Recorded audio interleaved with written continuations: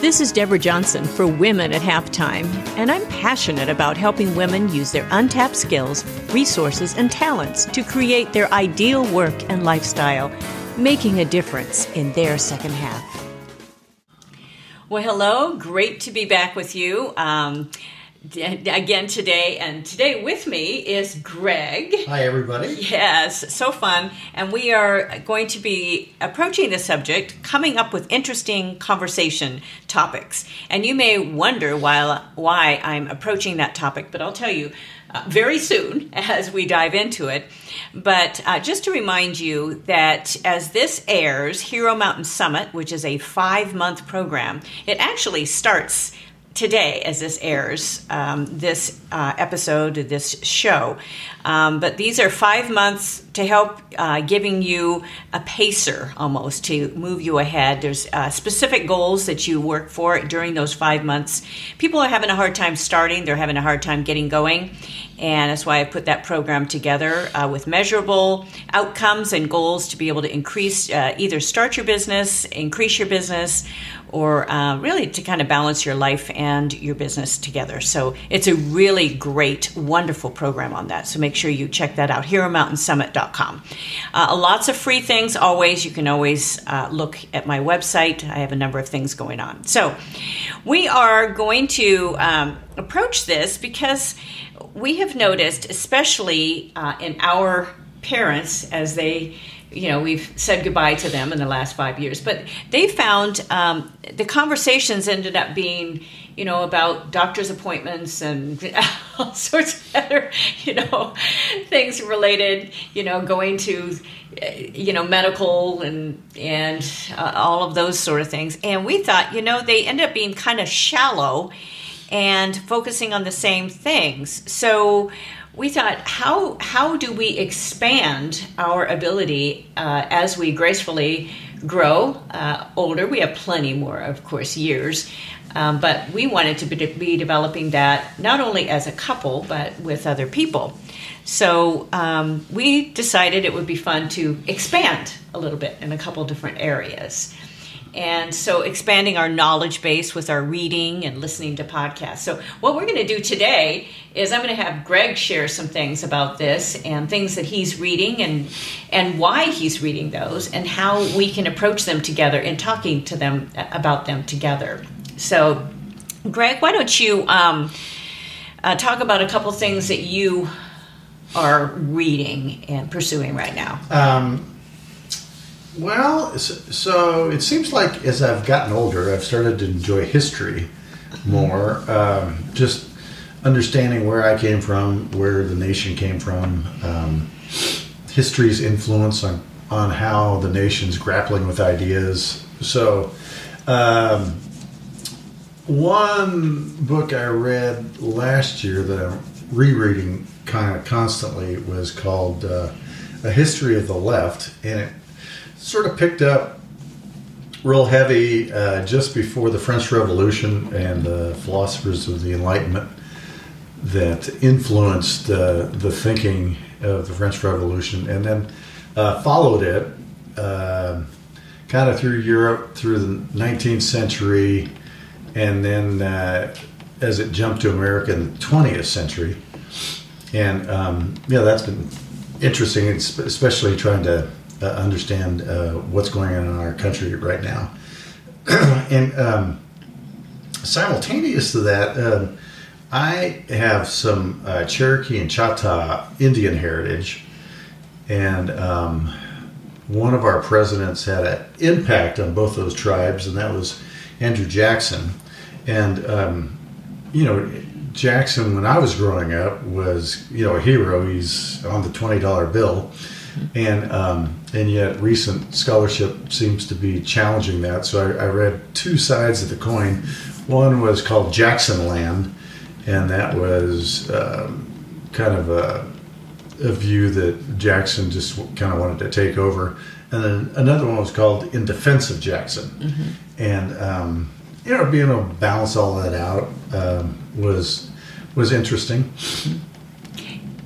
Yes, that's great to hear. And Greg reads different things, but I think I wanted to approach a couple of those things that he's reading because it gives us things to talk about. Not that I'm, engulfed in history as much, but it does repeat itself, and it's just really kind of interesting. And I read more business books and things related to that and stuff. I love to read, how people made it, of course. So I have a couple of real favorites. Shoe Dog was wonderful by Phil Knight, but I also read Call Me Ted by Ted Turner, Cable Cowboy, John Malone, Memoirs of a Geisha. That was fascinating. I had never read that. Some people read that years ago, but I listened to the audiobook. And another audiobook, The Giver of Stars, which is also fiction, but it was based on in Kentucky and library and on these women that went ahead and delivered books. It was fascinating. It was based on that. And because I'm writing, I need to read. I remember you really liked the biography of Disney. Yes, loved that. It was very long. The audiobook was very long, and I read shorter books. But this one was like 30 hours long. But it was fascinating because it went into a lot of the details and how much work they put behind and the failures that they had to overcome. So those are just really good to be able to talk about. But my whole kind of purpose in bringing a lot of this up, and I'll put some of these resources in the show notes and in the article. I'll put a lot of links to some of these books so our listeners can pursue, a couple things, at least look at them. I love that when I'm able to find new books that are not just all the same books. And but it gives us things to talk about because even though I'm not this huge history buff, the things that you mention about those historical books are fascinating as we look at today. Yeah, and it's what we're sharing is new ways of looking at old things. Yes. Whether it's a new way of looking at business or it's a new way of looking at what's going on in our country. It's kind of like if your brain is a bubbling brook and there's fresh water coming up all the time, then there's always something new to talk about. Right. And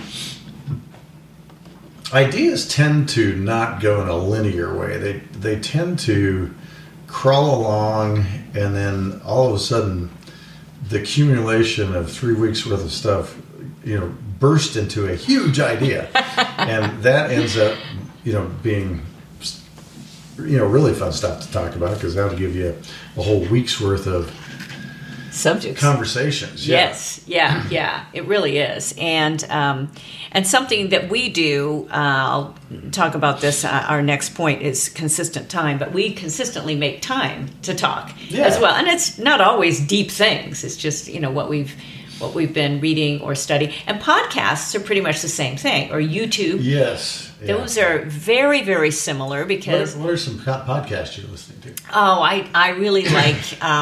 Mixergy is really fun because it's always talking about how I made it, that sort of thing. I've gotten into... because I'm a professional speaker, Speakernomics is really great, and making waves at the sea level. Tom Singer does those, and I just really like his style of how he does interviews. Problem Solvers is really fun.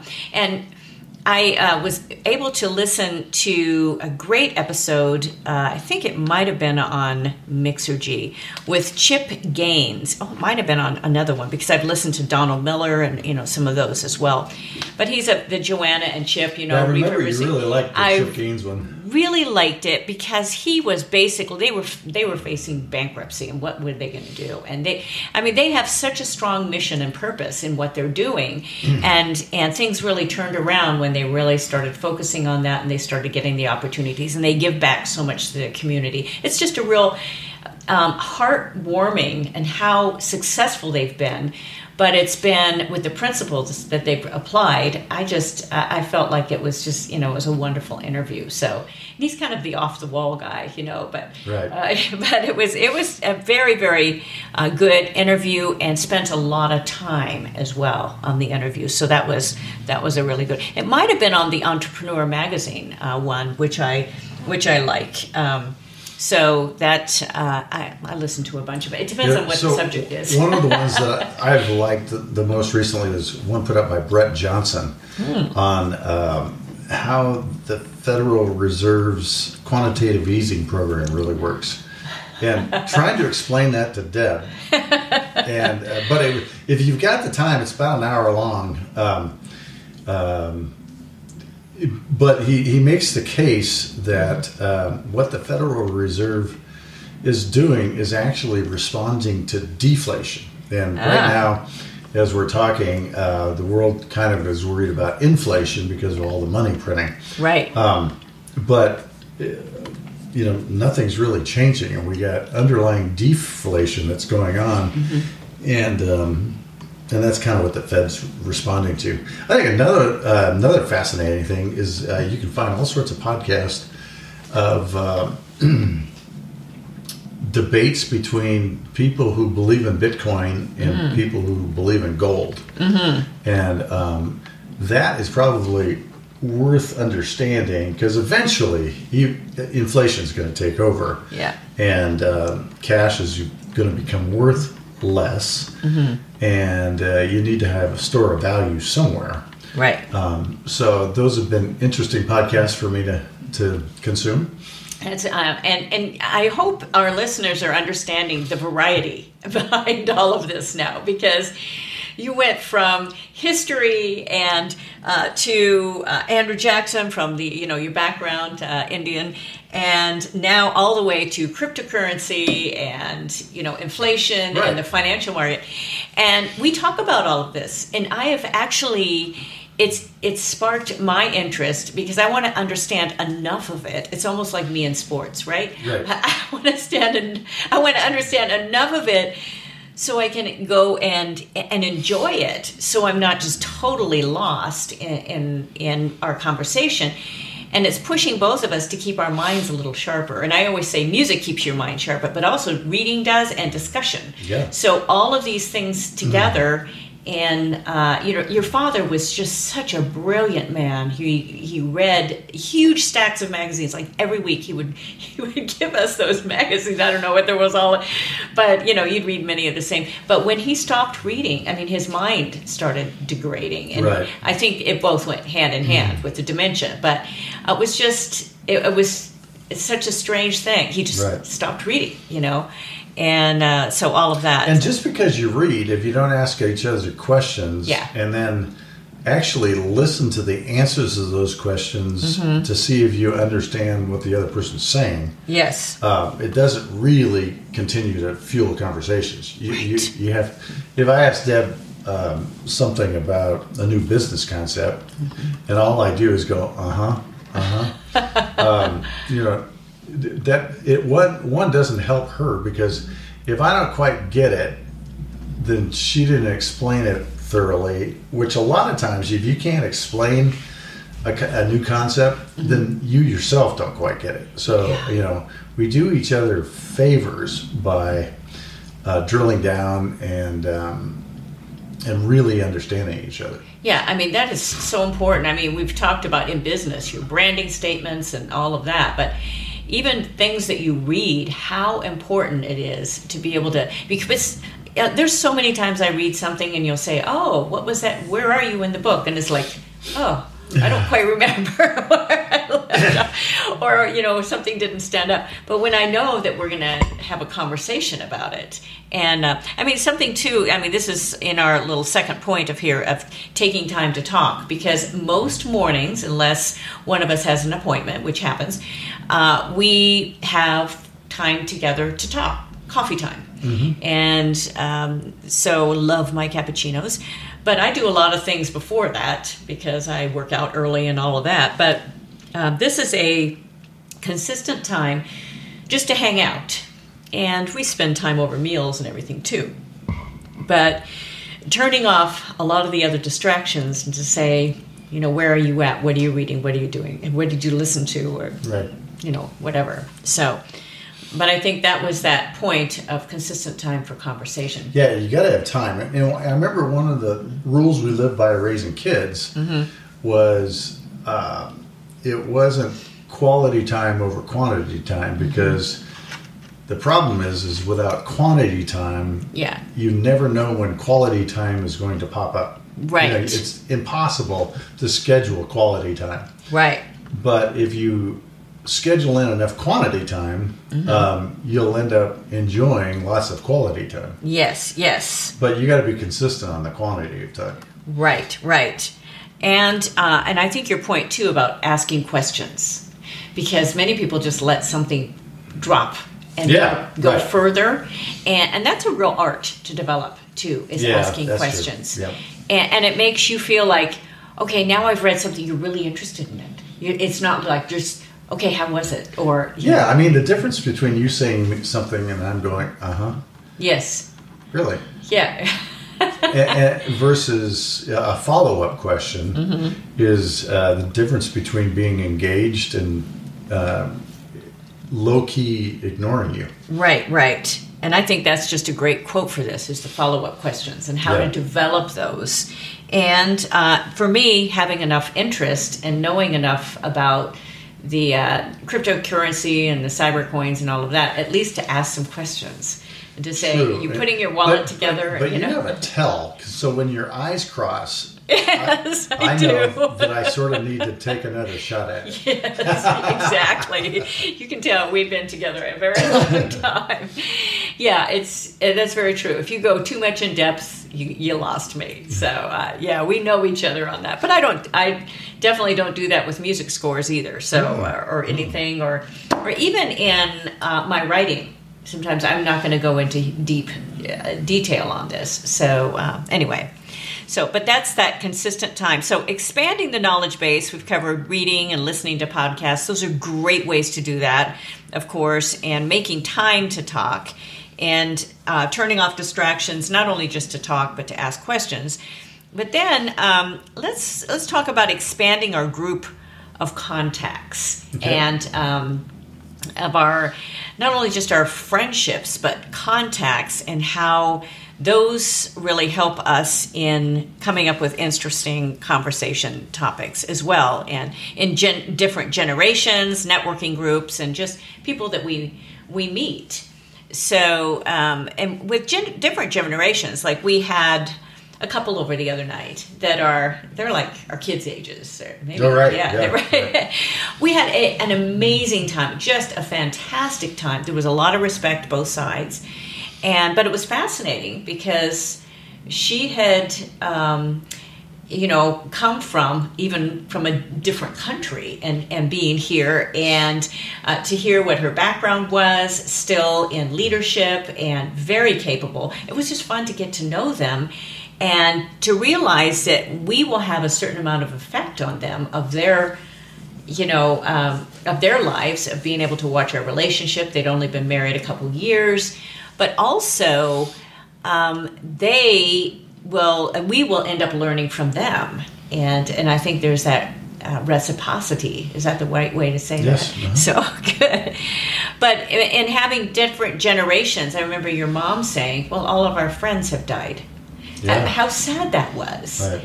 And even if you don't develop some of this on your own, not just your kids' friends, and how many parties have we had here with our, kids having their friends, but they're not our friends, Right. So developing, and people that we tend to get along with, pretty well. So, you have any more to add on to that? Well, I think one thing that's true with friends, if you want to make them valuable, is you got to figure out how to get their opinion out of themselves. Mm-hmm. And most people are more than willing to share their opinion once they feel like it's safe. Yeah. And but you got to realize that most of us never get asked our opinion. Yes. So if we get asked our opinion, then we're kind of put off guard. Yeah. Because it's like, wait, why would you care what I think? Yeah. So you sort of have to sneak up, and in order for relationships to be valuable, they need to be able to add something. Yeah. If your new set of friends, just all say the same things that you say, they haven't really added anything. It's those things where they're just a little bit different in you. Right. You don't want them being 180 degrees different. Yeah. Because you can't coexist. Right. But most people have a slightly different view of life than you do as a couple. Right. And learning to appreciate that, and to appreciate it enough that you explore it. Yes. So I'm trying to think with that couple, we were talking in general about, let's say, taxation in England. And she was just kind of bamfing on what her life, had been like, and what people over there thought about things. And so she's obviously willing to share this subject. It isn't her opinion, it's her observation. But if you want to go deeper, you go, when the Queen of England, was basically attacked by Meghan Markle, how did most of England, respond to that? And then here's the important part: what did you think? Yes. So when you get to what did you think, and they've already laid out that they're interested in that subject, she probably went on for 10 minutes about what she thought, and it gave us great insight. Yes. We didn't she know. was, We're not from England, Yeah, and she she knew. Yeah.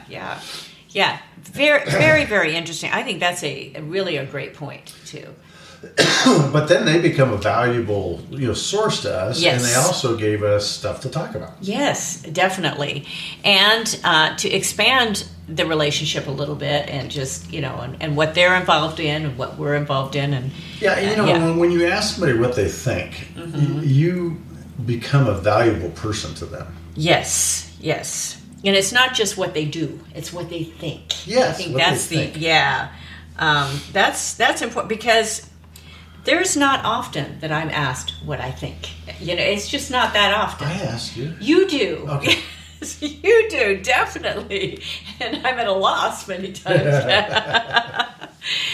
Well, and there's others, networking group. I think people are craving networking right now because Zoom only does so much. They want to be together, but there's all sorts of these little programs coming up. There's another one that I was just asked to be on, and just to get to know each other or network. How much are you going to get to know somebody in 5 minutes?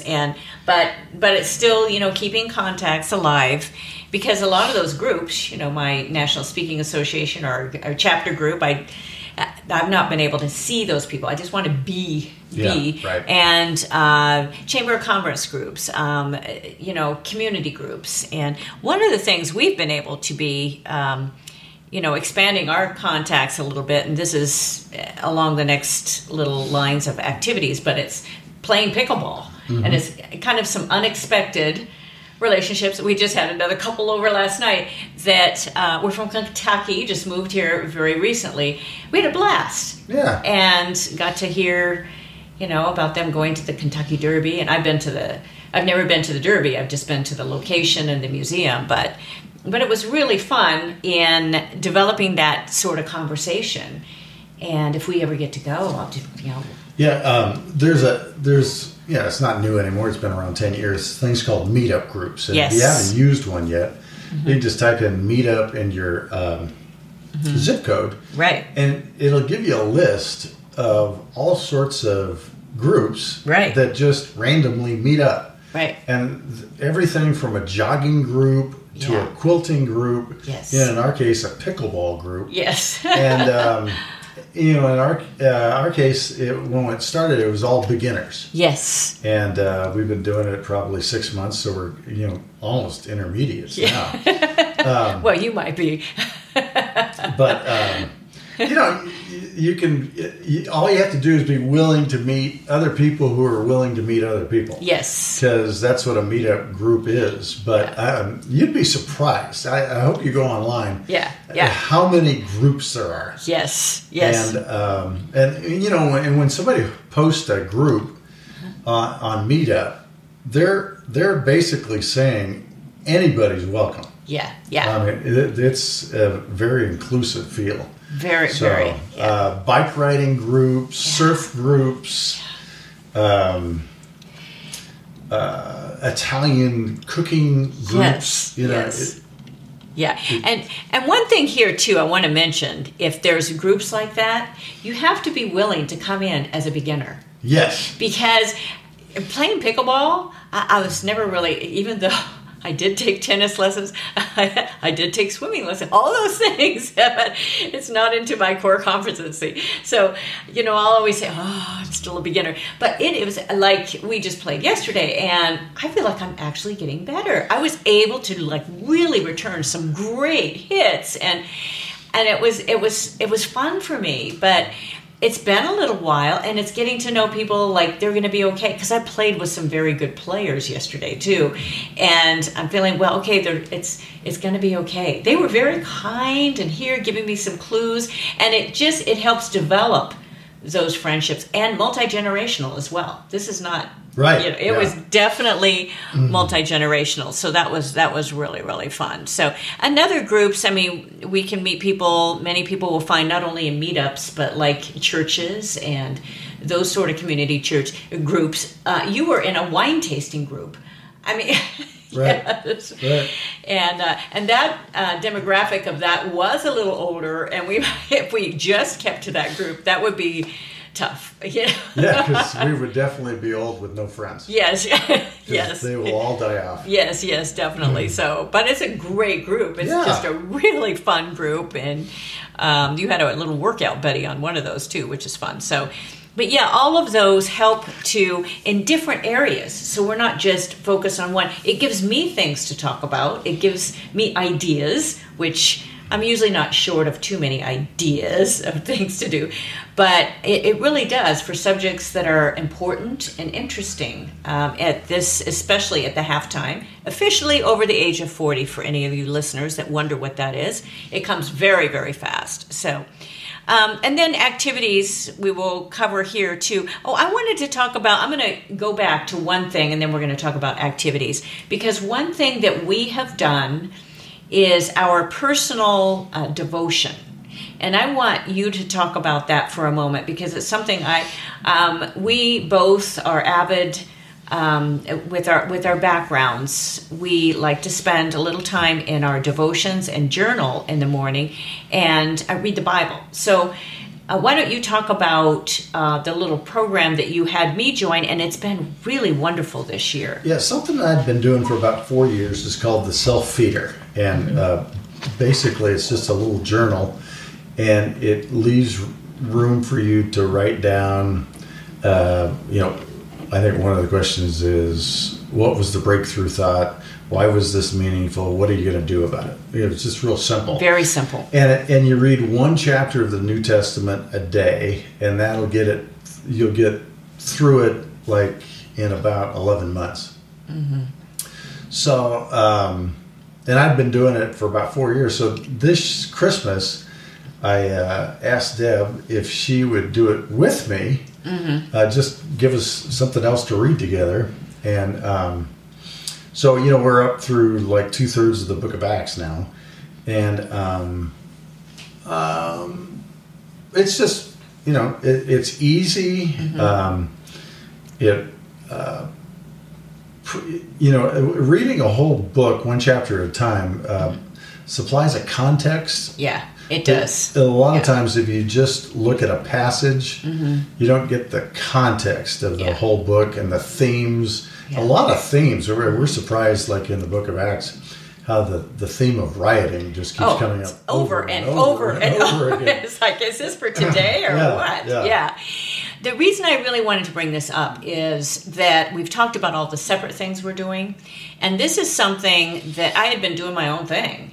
And it's such a simple little thing of just walking away with one. That's all it does is just say one 10 thing. Or 15 minutes a day, maybe. Very short. And we really, honestly, we talk about this every day, and it's just 5 minutes. But it's given us another connection point of something we're doing together. Right. And I thought that was really a really good, choice to do, because I had not been doing that same sort of little program. I was doing my own thing. I always got my own thing. But I've really, really enjoyed this because of the conversations that we've had, and because there's nothing new under the sun. It's just like reading history. It's just the history. It's the same stuff, goes over and over the same stuff. So, well, maybe that's why there wasn't the Book of Acts chapter or volume 2. Yes, it was like volume 2 just said see volume 1. Volume 1, more writing. No. Kind of interesting. So, and then I'll sum this up. But actually, we have a couple more things, because new activities. Another new activity that we did this year was snowshoeing. And it gave us something to talk about and to train for together. Yeah, right. But really, because when we started doing this snowshoeing, I thought it was, putting those tennis rackets on our feet and all of that. And as soon as our little instructor said, "Oh no, those are the really old ones," I'm thinking, "Oh, that's," I remember watching all those cartoons just with that. So, but it was a lot different. It was a lot of fun. Mm-hmm. And it really gave us something to talk about. In fact, in our little pickleball game, we had everybody asking us about it yesterday. And so it was fun. It gave us more to talk about with other people when they were asking us questions, because they were curious and how hard it was. How about dog sledding? Oh, dog sledding was another thing. Yes, we did dog sledding. So exploring some of these new things, and they don't always have to cost a lot, or you have to go but it gives you something else to be able to talk about with that conversation, interesting conversation. It makes you an interesting person, and not just talking about one thing, because I tell you, not very many people ask me about music or about speaking, but they will ask me about dog sledding and about snowshoeing. Yeah, definitely. So, and I'm going to kind of end this. We've talked about expanding our knowledge base with books and podcasts and all of that, and taking the time to talk, expanding our contacts, and trying new activities, not being afraid of those, but also to have a lifelong learner attitude. Mm-hmm. I think the attitude is very, very important in this, because taking some risks. I think, people are, these... Right as we are, I've been doing this a couple times now with the mind games, 5-day challenge, and then I have mindset, I've got some webinars and all that.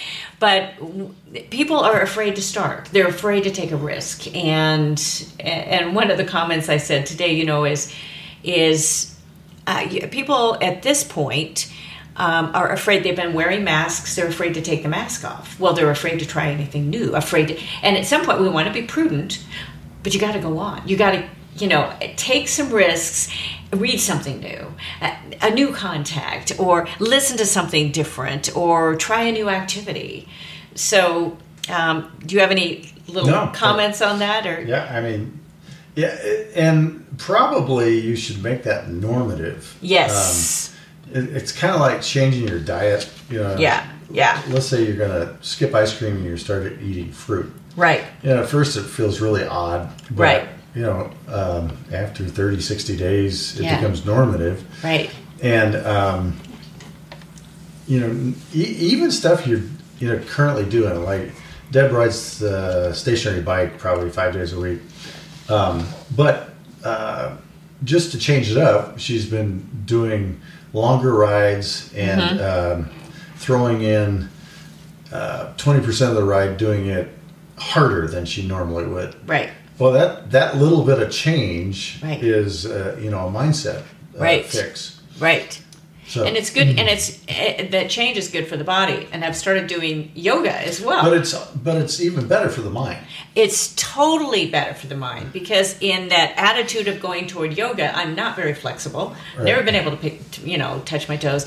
But any yoga teacher will tell you, oh, it's not just all about flexibility. No, it's about balance and all of those other things. And I'm thinking, that's what I want, And it's this gradual, be willing to try it. And, I've told you, little by little, I feel like, oh, I am getting a little bit more flexible and I can pace myself. And there's really not much more encouraging news than to realize that, wait, today was different. Yes. Yeah. And actually, the ride that I just did today, because we were starting on these, I love this one instructor, because we're doing actual stuff that they do on the Tour de France, and with these rides, and with all of the, they make it tough on your attention and everything else. But but what it's done, I've built up to this. He'd actually be a good guy for your podcast. You really would, because actually it'll be a surprise for you listeners if I ever get him. He would be really, really fascinating. So definitely. So, well, this has been really fun talking about expanding our knowledge base, taking the time to talk. You got to turn off those distractions, consistent time there, expanding your group of contacts of people, not being afraid to be in different groups, new activities, and that lifelong learner. And I think that it's a habit of our life. It's a daily attitude that we come forward to that. So, well, Greg, do you have any closing comments? No, I think we got a wrap. Yeah. It was just we both looked at this subject and thought, oh, we're doing all of these. We can really approach these together.